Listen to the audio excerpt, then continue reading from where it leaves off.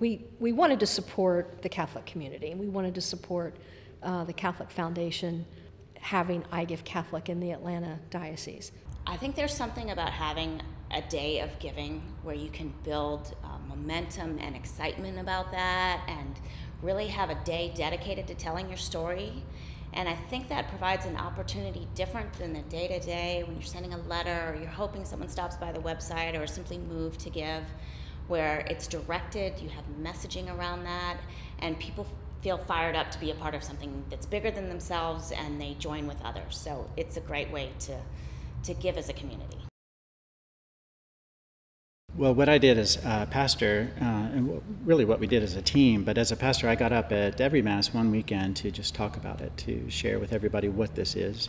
So I felt like I was sharing something, new and exciting to me. We flooded our bulletin and our social media with information about it, and we really just got the word out so that people would hear that iGiveCatholic a lot. And then the early giving, we really got behind that.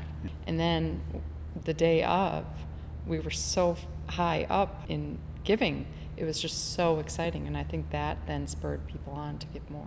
We would also, throughout the day, post where we were at, because you can watch in real time how things are progressing and what level of participation there is. We really communicated what our mission is. We got our board engaged. That was a really big deal. We had 2 or 3 folks on our board that just embraced this and said, we're gonna make this happen.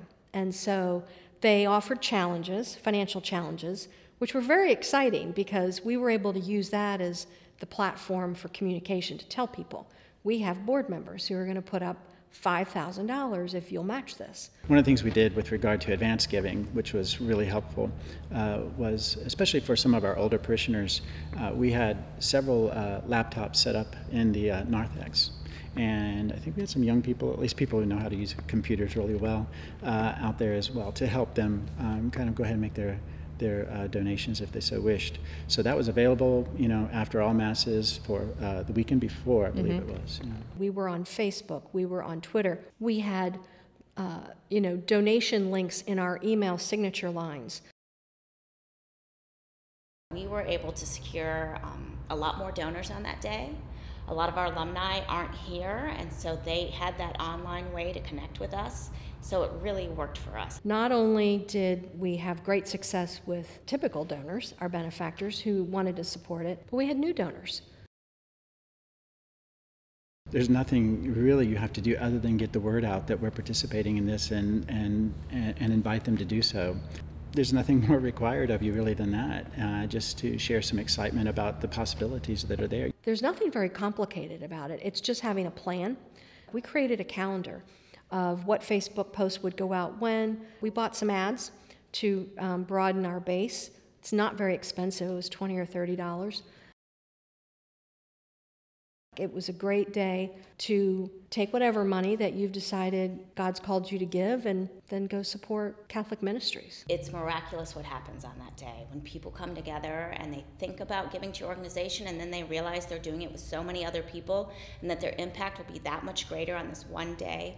I think that's really inspirational for folks. And from a donor's perspective, you want to know that your dollars are doing great things and that your amount counts. It's getting out our message so that we can bring more people in, bring more people to Jesus. And now it's like, wow, look at my Catholic Church. They're doing something exciting. This is cool.